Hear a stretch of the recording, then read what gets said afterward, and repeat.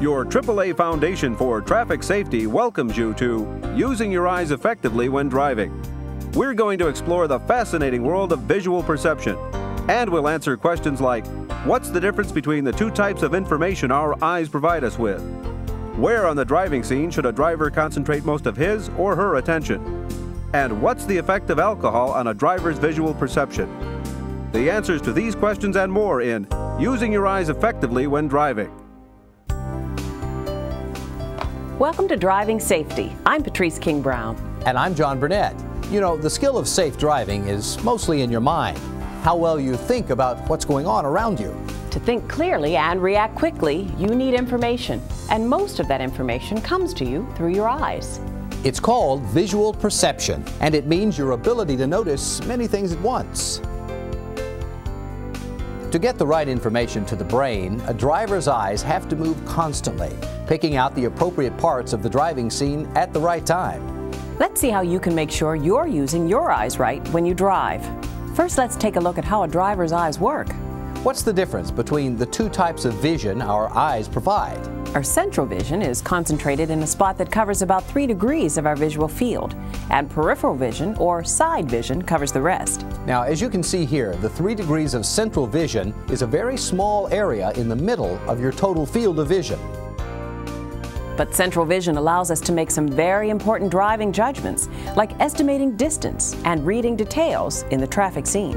Our peripheral vision, or side vision, is not as sharp as central vision, but it is more sensitive to light and motion. And that's a good thing, because it helps us detect events to the side that are important to us, even if we aren't looking directly at them. Events like cars entering our field of vision from the side, or warning lights on ambulances, police cars, and other emergency vehicles. Central vision plus side vision make up the entire visual field, the main source for the information that every driver needs for safe driving. And most driver mistakes are caused by bad habits in the way they use their eyes. Now let's take a look at the best way to make our visual perception work for us when we're driving. Because how you use your eyes will determine how safely you drive. Where in the driving scene should a driver concentrate the most attention? Most of a driver's attention should be concentrated on the vehicle's intended path of travel. There are 3 basic rules to follow in developing good eye habits for driving. First, aim high and look ahead, not down. The experienced driver's attention is focused on the road ahead, with the central vision following the intended path of travel. Second, keep your eyes moving. The good driver concentrates on selecting details in the traffic scene and on the distance between the car and objects ahead. Third, get the big picture. Search the whole scene, not just part of it. Check the rearview mirrors to see ahead and behind you. As you approach an intersection, watch for vehicles and pedestrians moving in all directions, for traffic control devices, and for anything else that might block your vision or otherwise increase risk. Now let's see how these rules work in some actual driving situations. We know that driving is primarily a task of information processing, but in order for us to learn what visual cues are important for driving, we must be able to describe the driver's visual search process. This is a representation of a driver's visual field. The oval area in the middle of the field represents central vision. The grayed area surrounding the oval represents side vision. When we drive, our eyes move in a series of rapid, jerky movements. Between each movement, the eye pauses for a fraction of a second, then darts to another part of the scene. These pauses are known as fixations. Now, even though these fixations are very short, they give the driver's brain time to gather important information from the eye's image of the driving scene. Let's watch how the eyes of 2 experienced drivers cover the driving scene as they confront 2 potentially hazardous driving situations, negotiating a curve and merging onto a freeway. The same 3 rules that apply to training your vision apply here. First, aim high and look ahead, not down. The eyes of an experienced driver tend to drive ahead, typically sweeping into the curve several seconds before her car reaches it. 2, keep your eyes moving.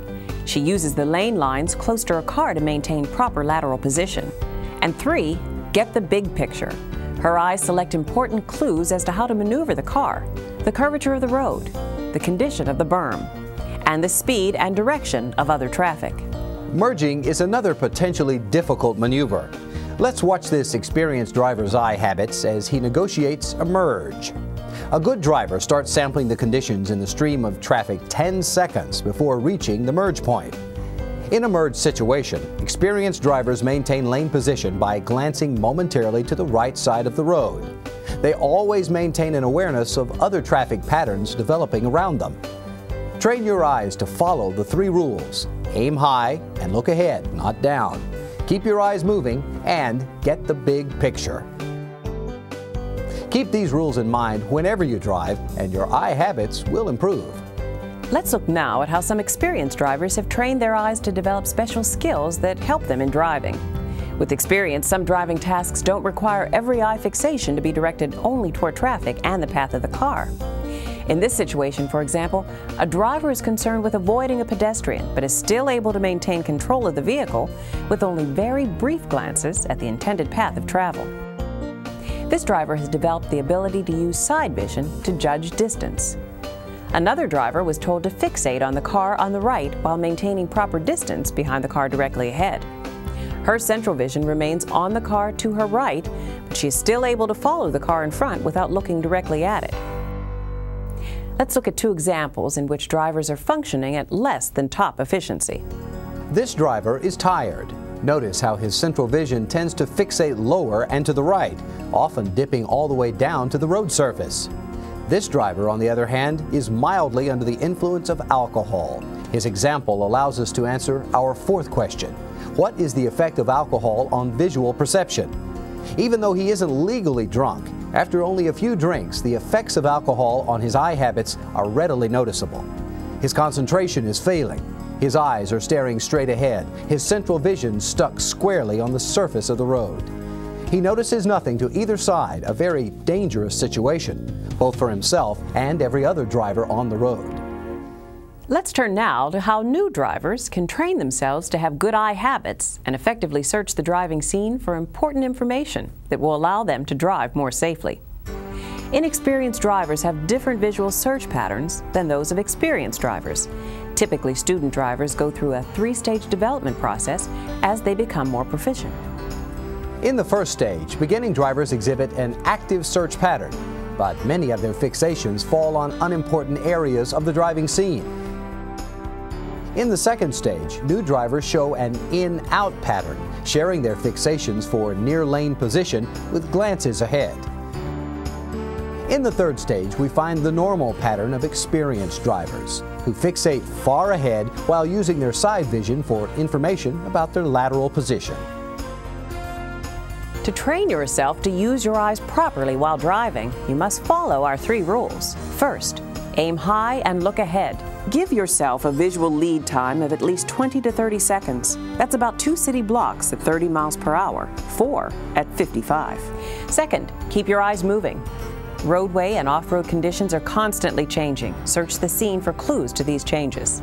Stay alert for changes on the roadway or potentially dangerous conditions that might require you to readjust the speed or position of your car. And third, get the big picture. Search the whole scene, not just part of it. Scanning helps you gather more information and keeps your mind engaged on the traffic scene, which reduces boredom and fatigue. Scanning also means checking your rear view and side view mirrors at least once every block in the city and once every 5 seconds in heavy traffic. Because of blind spots to the rear of and behind your vehicle, head checks are an important part of the scanning process. Always return your central vision to your intended path of travel and use your side vision for information along the edges of the traffic scene. Well, that pretty much wraps up our presentation on visual perception. Applying what we've shown you in this presentation will increase the efficiency of your eyes and brain in gathering and processing the information you need to drive safely. Remember, your safety and the safety of everybody on the road with you depends on all of us improving our skills at seeing and anticipating driving hazards. Thanks for joining us, everybody.